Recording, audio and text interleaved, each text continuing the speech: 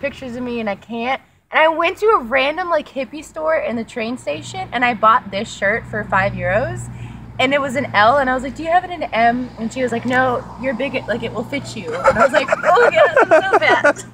And then I just bought it and I'm wearing it now and it's really loose fitting and I don't feel cool. But I'm having one of those days. Well, you might need to show me the cool shirt that you took off. It's not cool. That's why I took it like off.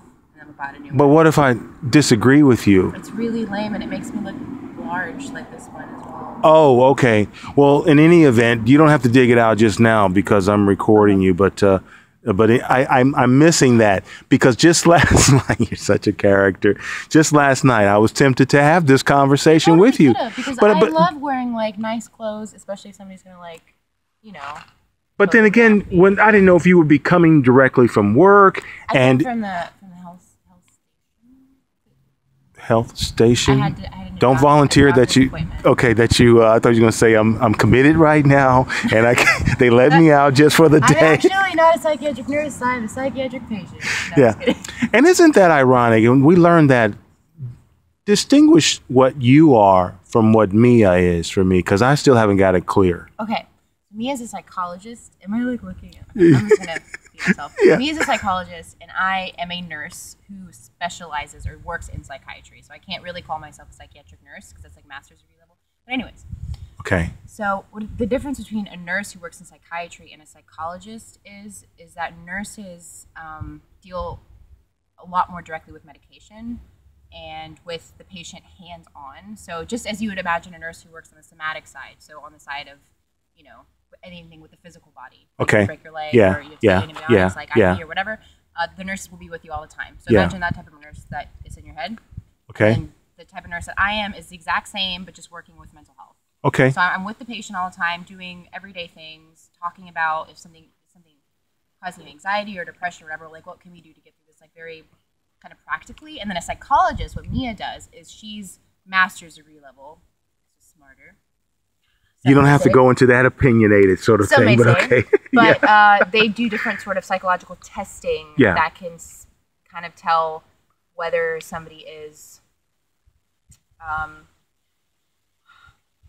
You don't have to give me any clinical definitions right now, because I was gonna say testing that nurses can't do. Okay. And I need those psychological tests to tell the doctor about how my patient is, so we can move forward in this care. That makes sense to me. It's fine. I just needed to know the distinction between you two. There's a distinction. Like a psychologist can be a patient like once a week, and I'm a patient every day, 24/7. Okay. A particular, you've got assigned patients. I have like, well, in my old job, I'm just changing jobs now, but at my old job, I had like 7 of my own patients. Yeah. And how many elephants did you have? One. Vivo. He was the bestest. Yeah. Tell us where you just came from in this summer. Wrap it up in 5 minutes. Okay. In a nutshell, I was in Chiang Mai, Thailand, in northern Thailand, and I went to work at an elephant camp.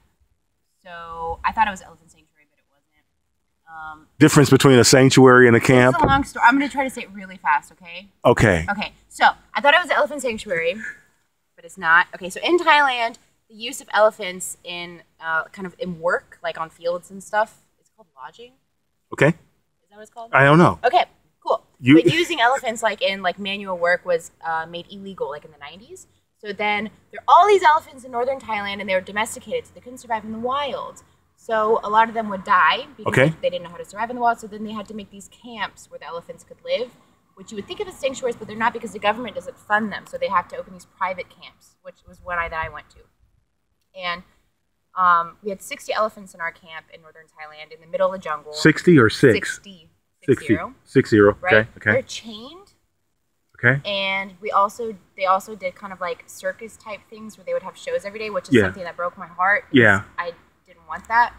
I wanted them to be like in the most natural environment that they could, but because the government doesn't fund them, it's funded by tourism. So that's the only way that it survives. Okay.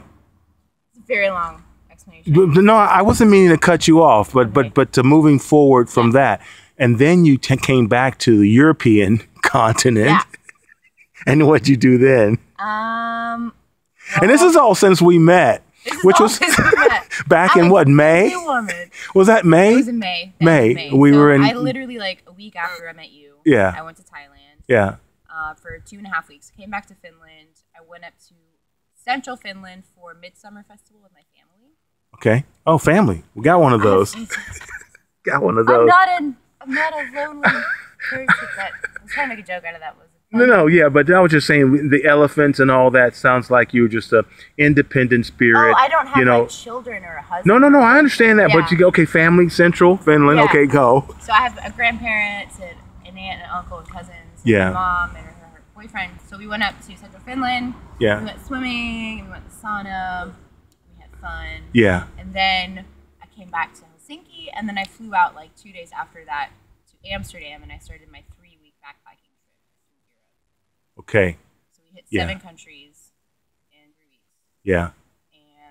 And we is my best friend and cousin, Natalie Nietasvara. Hey, Natalie, I love you. and my other best friend, Janina Jonathan. Hey, Janina, I love you too. Yeah.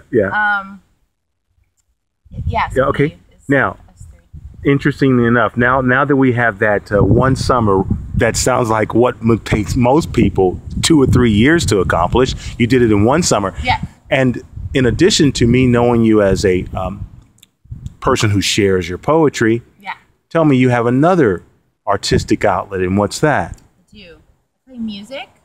My band is called The Birds of Passage. Check it out. And don't forget the article "the," because if you don't have "the" in it, it's going to be some band from New Zealand. So, the Birds of Passage. Passage. We're Okay. on Spotify, on YouTube, Facebook. And we have one album we made in 2012, and it's from my past relationship. That I don't have to get into that. I don't know why I'm talking about that. You can say that for a poem. I'm sure that there's some relationship issues. But now we're friends, and we're continuing making. You in the band, or you in this former relationship or friends? Well, because he's in the band, so it's just me and him. Oh, so it's just me and Patrick. Yeah. My ex, who's not my friend, and we both play guitar. We both sing. And the first album is a lot more acoustic-y, folky, indie, and now we're going to pump it up with some more sounds. We're adding drums and bass and some keyboards. Pump it up. This next album that we're going to work on this fall.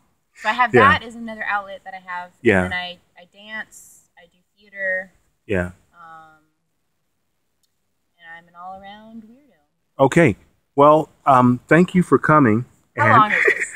Huh? This is long. No, that's just not long already. We're going to stop now, so that it won't be like me trying to upload T-Boo's interview, which is extremely long. Okay, Sorry, that makes me T-Boo.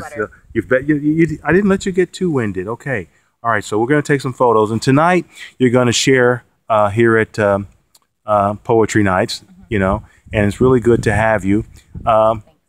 So, good. We'll get to it.